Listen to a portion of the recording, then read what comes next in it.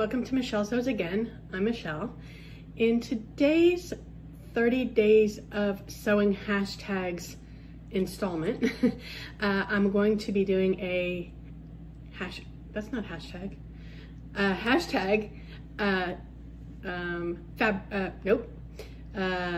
pattern haul. Speak, Michelle. I don't know if you saw it or not, but Style Arc had an Easter sale, and they were offering 20% off. I managed to get in on the very last day, which is today, April 7th, and I've always liked Style Arc patterns. They have just the styling of them is just very me. I did a couple of their patterns last year when I first started sewing again, and two specifically that I can think of. One of them was really easy to follow. It was straightforward, and I liked what I made. The second one, I did end up liking what I made, kind of. The fabric was wrong, so I never wore it, but I thought it came out cute. But the directions in Style Arc were not super clear for a beginner. So I struggled with that one quite a bit, and I made it work, meaning that I don't think it necessarily came together the way it was supposed to. I have heard through the grapevine, meaning, you know, other sewing vloggers, that their directions may have gotten better. I'm hopeful, but I also know I've been sewing a little bit more, so hopefully the directions, even if they haven't become any more robust, will be easier for me to follow now that I just kind of know a little bit more about what I'm doing. I don't know, we shall see, because I bought quite a few patterns, as I'm gonna get into now. If you're not aware, Style Arc is an Australian-based brand, and they offer a bonus pattern, a different one every month. And they're not like, you know, typical free patterns that are fairly straightforward. It's one of their regular patterns that they're offering for free with the purchase of either fabric or an eligible pattern. And so once this month is over, those bonus patterns go back into available for purchase. Actually, they're available for purchase. If that's the only one you want, then you would pay for it. But then they go back into the regular rotation, the regular assortment. So this month's bonus patterns, you can choose between the Miley woven top or the Fifi woven pant. I chose the Miley woven top. And so basically what this is, it's a feminine loose fitting top with high-low hem flounce and a drawstring sleeve. So what I'm really interested in, that reason that pattern caught my eye, is because it'll allow me to practice flounces, which up until this point I've not been so great at. I'm not good with the gathering. I don't know why. It challenges me. And then the new skill would be the drawstring sleeves. So I'm interested in how that all comes together. So pushing me a little bit further in my sewing skills. So I'm excited to try that. And it is a woven top. I don't know what fabric I would use for it yet. The first pattern that I chose that I paid for is the Selena top.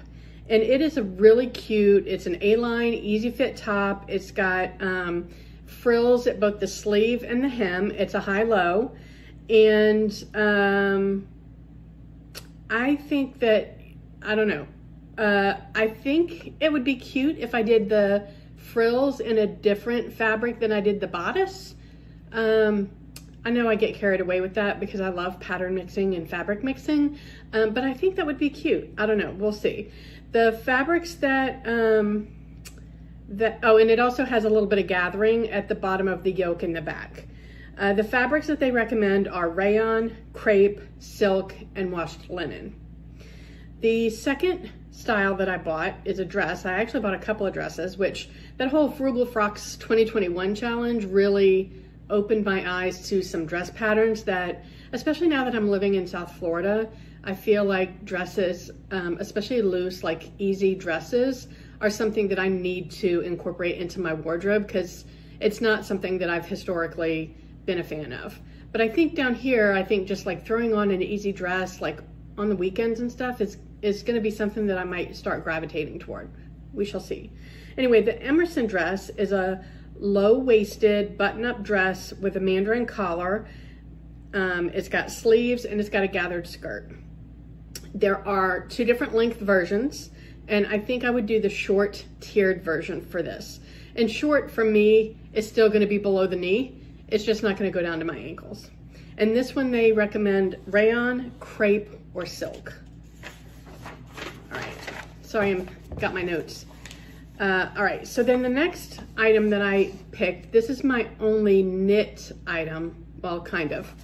And it's the Reese knit top. It's a tunic style with a round neck, and it's got an angled design. So you'll see in the picture that it's got an angle going this way and raglan sleeves, and it's a great opportunity for color blocking or pattern mixing, which I'm really excited about.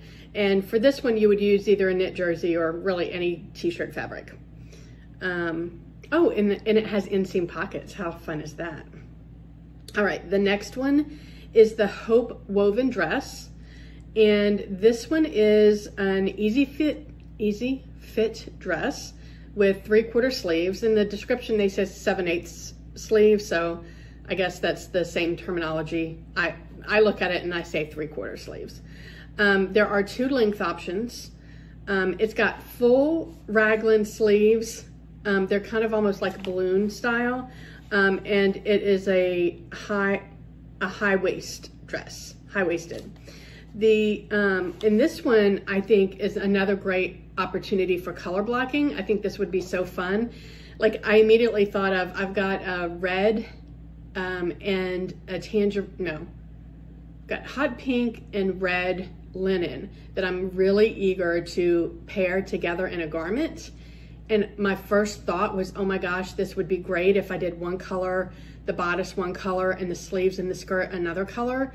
And then I went back to my Beckett overalls and how cutting that right in the middle of my body was not very flattering for me. So as much as that concept sounds super adorable to me, I think the most color blocking I would do would be sleeves different than the entire bodice, instead of bodice different than the skirt, if that makes sense. Yeah, but I'm still liking that pink and red combo for that. And if I didn't say it already, oh, this is the one that can be done in either wovens or knits. So this could be a really versatile pattern. It can be done in washed linen, rayon, crepe, cotton, or knit. And then the last pattern that I got was the Nova midi dress. So it's another tiered dress, but this one is sleeveless. It also comes with 2 lengths, and you can make it in, they recommend silk, crepe, rayon, or washed linen. So those are my patterns. I'm thinking that the Nova midi dress could be a sundress that I would use for it's one of my hashtags. Which one is it? Summer, sew together for summer, maybe? Not sure about that. I have to look that one up, and I'll put the right hashtag at the bottom. But there is a hashtag going around for a challenge for sundresses in April, and I definitely want a sundress, especially, like I said, being here in South Florida. So I'm thinking that one might be a good option for me. Out of these patterns, I'd love to know, have you made any of them? Are you thinking about making any of them? If you've made them and you have a video or an Instagram post, then let me know, because I'd love to go check it out. I love to see what other people are doing with patterns. It gives me ideas and sparks some creativity. So yeah, let me know what you're doing. If you have not already subscribed, I would love it if you would. This is just me chronicling my journey of sewing, my return to sewing after like a 25-year break. And so it's you know, a little bit hodgepodgey, but it's a lot of fun. And if you are already subscribed, thank you for coming back. I appreciate it.